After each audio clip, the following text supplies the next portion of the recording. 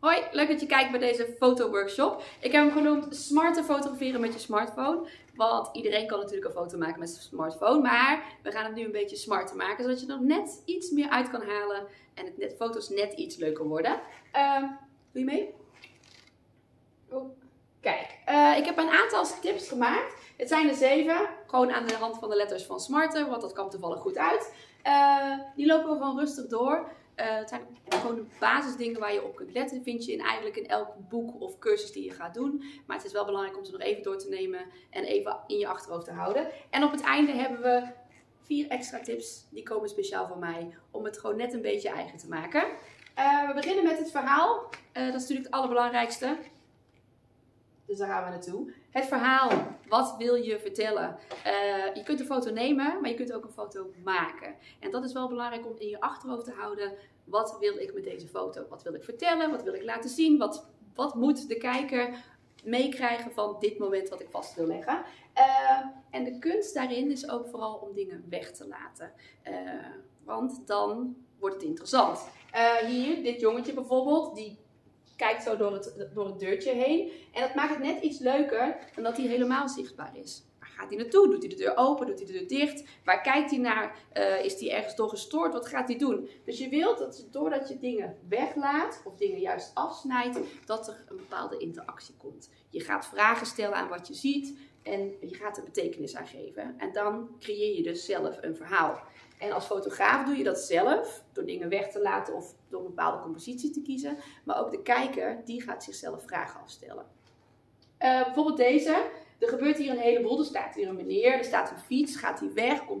Hoort hij erbij? Hoort hij er niet bij? Hier gebeurt dan ook nog wat. Dus dat maakt het interessant. En dat je gaat vragen stellen van, waar gaat dit naartoe? Dat wil je. Hier ook nog een voorbeeld van de kunst van het weglaten. 2 keer dezelfde foto. En eigenlijk zie je het gezicht van het meisje nog. Maar we hebben hem hier weggelaten.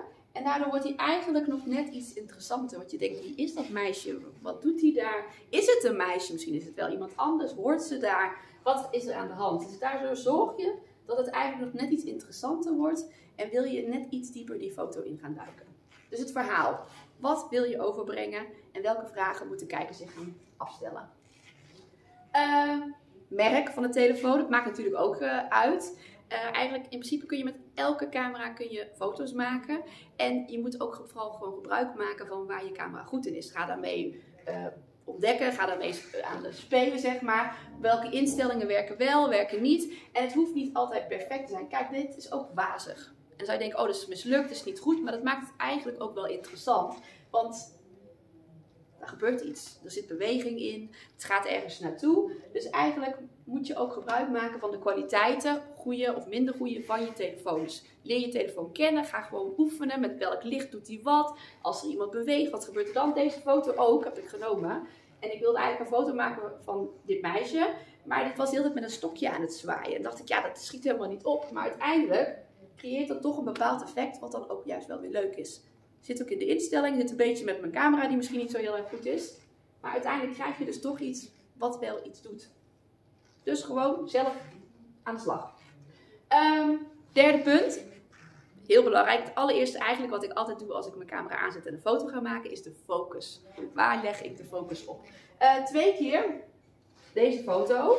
En je kunt denken, oké, de focus moet op de Eiffeltoren zijn. Aan de andere kant, als ik een foto wil van de Eiffeltoren, dan ga ik googlen. Ik wil dit meisje erop. Dus daar ligt mijn focus. Zij staat hier. Oh, zit de focus meer op de Eiffeltoren. Dus je ziet die mensen heel veel. Het is onrustig. Het valt niet op.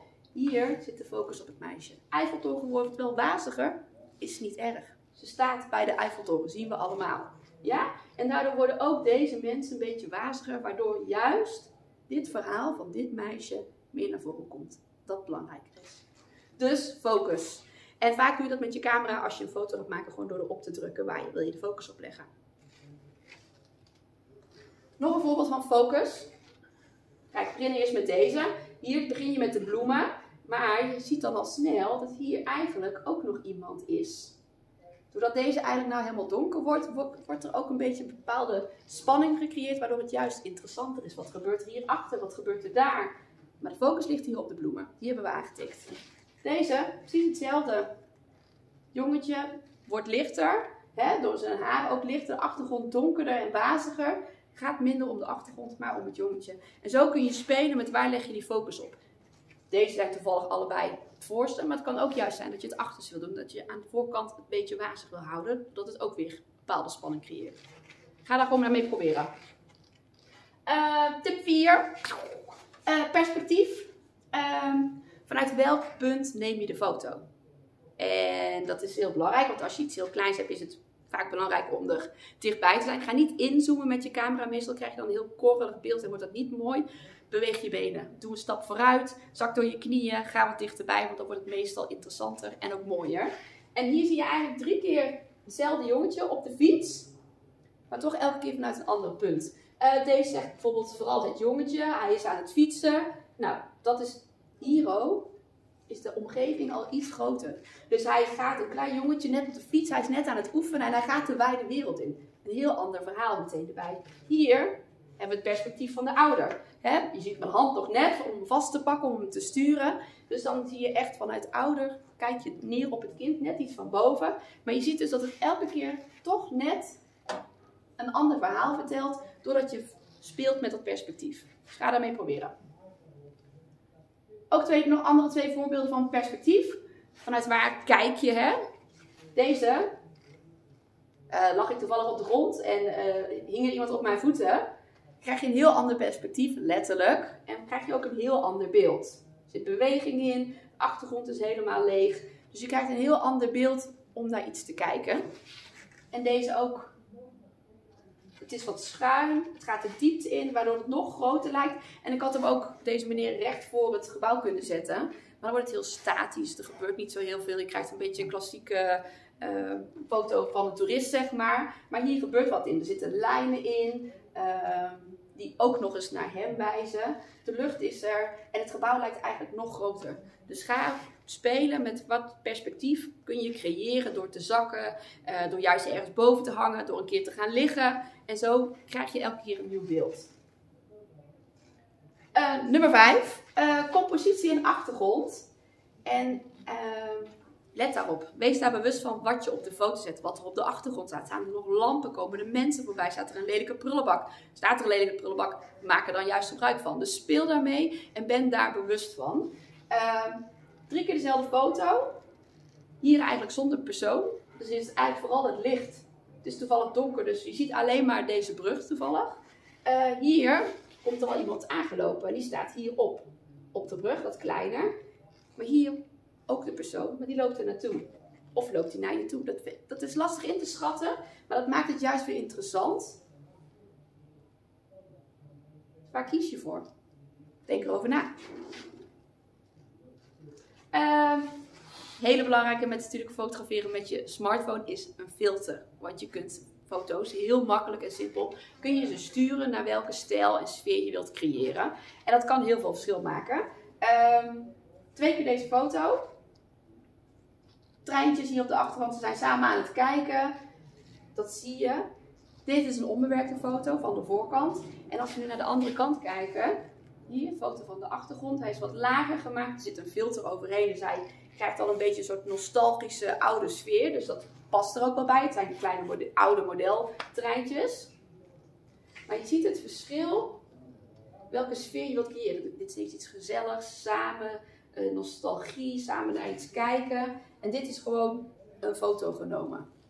Dus denk welk verhaal wil je maken en wat wil je vertellen ermee. En gebruik kleur daarbij. Nog 2 foto's. Deze foto had ik toevallig genomen. Vond ik heel erg mooi. Maar ik vond de kleur niet mooi. Het werkte niet. En ik vond de beweging zat er wel goed in. Maar ik voelde het niet helemaal. Een paar filters erover. Of in ieder geval een paar filters proberen. En dan kijken welke wel past. En hier maakt het roze. Het gaat net iets verder weg. De kleuren passen net iets beter bij elkaar. Het contrast is feller. Waardoor de foto meer gaat spreken. En je dus een totaal ander effect krijgt. Nog een laatste. Heel simpel. Zwart-wit, kleur. Kan een heleboel verschil maken. Ik denk, ja, grappige foto. Maar het is hem net niet. In zwart-wit vind ik hem sprekender worden. En dat is natuurlijk ook je eigen keuze. En dat is ook afhankelijk van de foto die je hebt. Maar ga gewoon proberen. En kijk wat het beste werkt. bij het verhaal. Niet alleen filters zorgen voor sfeer, maar ook het licht zelf. En vaak hoor je dan zeggen, je moet niet met tegenlicht filmen of je moet daar bewust van zijn. Moet je zeker bewust van zijn, maar maak er ook gebruik van. Hier hebben we wel tegenlicht, maar juist geeft het zo, kijk, dit soort stipjes zie je vaak als je juist tegen het licht in gaat fotograferen.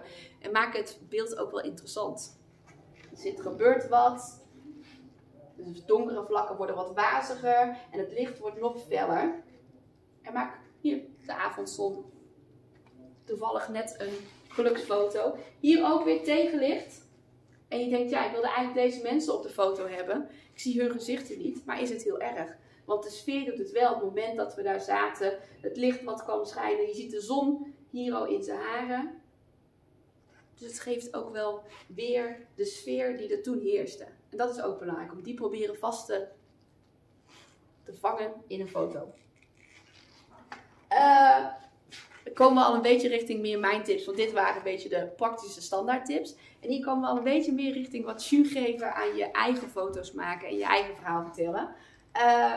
Een hele belangrijke, meer is meer. Maak gewoon een heleboel foto's. Want als je 4 foto's hebt, nou ik vond deze allemaal niet echt heel erg zo. Ik had een discofeestje van mijn kind, dacht leuk wat foto's maken.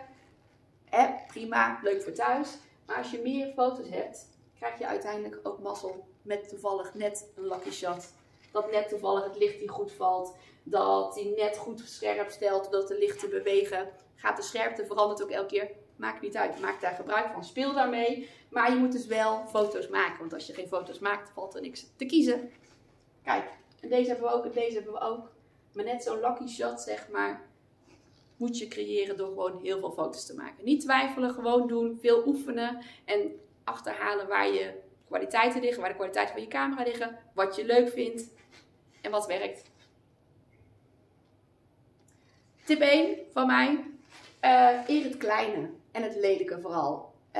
Als je op vakantie bent bijvoorbeeld, ga je een portret maken bij een belangrijk groot gebouw, daar gaat het niet om. Vakantie is ook al de kleine dingen. Dat is samen een boterhammetje eten op een picknickbankje. Maak daar de foto's van, de dingen die je vergeet later als je groot bent. Kleine dingen die je op straat vindt. En ook de lelijke dingen waarvan je denkt, oh, dat was niet zo fijn. Maar achteraf is dat wel leuk, want we hebben er een mooie foto van. Dus die momenten, leg die gewoon vast. Ja? Dat kan de was zijn, een gevallen geschaafde knie, de auto die pannen had, een picknickmoment langs de kant van de snelweg. Het maakt niet uit, maar leg die momenten vast, want dat zijn meestal eigenlijk de momenten die er echt toe doen. Nog een paar voorbeelden. Deze. Het is een combinatie van een aantal dingen. Het is een perspectief. Het is een tentje. Dus je kijkt van boven naar binnen. Er zit een stuk licht in en filter. Waardoor dit nog veel donkerder wordt. En dit eigenlijk nog witter. Maar ook het lelijke. De slippers, de crocs. Die op zo'n camping rondslingeren. Maar ook wel een prachtig moment wat je eigenlijk vast wilt leggen. En deze in het kleine. Dit handje. Dat maakt een foto dan net wel of net niet. Reflectie, mijn favoriet. Maak overal foto's. Kan altijd. Gebruik van reflecties, schaduwen, weerspiegelingen. Doe het, want dat maakt het heel leuk. Kijk hier in de auto, dit moment, mijn hand zie je nog met mijn telefoon dus. Waar gaan ze naartoe? Die zijn ze aan het uitzwaaien. Je creëert een verhaal. Er zit meteen letterlijk diepte in zo'n verhaal door weerspiegeling. Dus gaan ze iemand uitzwaaien? Komt er iemand thuis? Wat gaan ze doen? Wie weet het, wie weet het. Hier ook reflecties in de spiegels en schaduwen. Je vindt ze overal. Kijk, en ideaal voor als je dan op vakantie bent, een gouden tip. En je komt nooit met z'n allen samen op de foto. Zet je schaduw op de foto, want dan sta je er allemaal op. Of de weerspiegeling in een raam. Eindelijk een vakantieklikje waar je allemaal op staat zonder dat je wildvreemde je camera hoeft te geven. Hier ook zo eentje, weerspiegeling erin. Naar wie kijkt die? Wie komt er aanlopen? Wie zal het zeggen? Beweging. En dat heeft ook weer met de kwaliteit te maken van je camera. Maar maak daar ook gebruik van je focus.